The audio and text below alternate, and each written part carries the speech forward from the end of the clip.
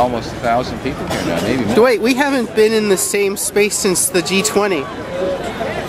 And we're in the same condition as we were in the G20. Yeah, we are. Actually, and it's raining again like it did at the G20. Did it rain at the G20? Yeah. I don't remember. It was pouring rain. We got that weed from the Emery crowd that they gave you, those 2 joints, and that put me to sleep. I don't remember a lot at the G20. Well, that's where I bought those T-shirts.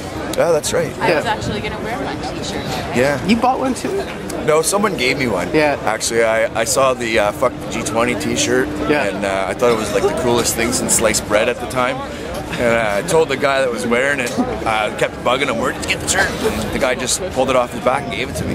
So that was pretty cool. We had hail here already. We're all soaking wet, and it's like -20, and there's almost 1,000 people here. Dedicated. There were a couple cops in the crowd harassing people trying to pitch tents. Oh, come on. Pretty funny. I thought, they're hiding way in the background. We can't pick on them today. They actually were. Yeah. They were in the crowd. For putting tents up? Yeah, if you get caught putting up a tent on Parliament Hill, it's a $90 fine. So I'm going to keep that in mind. Just What's the fine if you don't put your fire out and hide your poop? What? I didn't catch that. What's the fine if you don't cover your fire and hide your poop, your droppings? I don't know. You smoked a good one, didn't you? Oh, boy. So hard news, you're busy on your new radio show with your partner? Yeah. Where is that asshole? He didn't come down? No, Jimmy's actually broadcasting live. I've called into my own show, JD Whenever, at jdwhenever.com. Shameless plug, shameless plug. What was the website again? jdwhenever.com.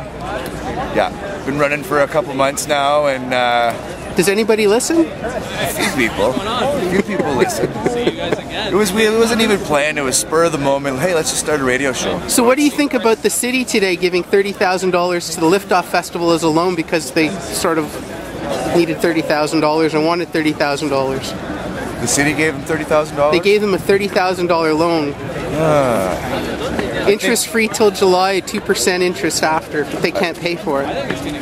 I think there's a lot more people in our city that are losing their jobs, and the economy's taking a shit, and we're not going to have the money to spend any money come lift off anyhow. So I think it's just a money pit now, really. Now, that's my opinion. Your buddy Rodney, I still think he's a big dork, but his dad, Andre, went on the site today, Councillor Andre Rivet, and posted about liftoff. So I don't care what anybody says, Andre's my guy, and Pat Finnerty can roast wherever Pat Finnerty goes. Okay then. All right. No comment. Have fun.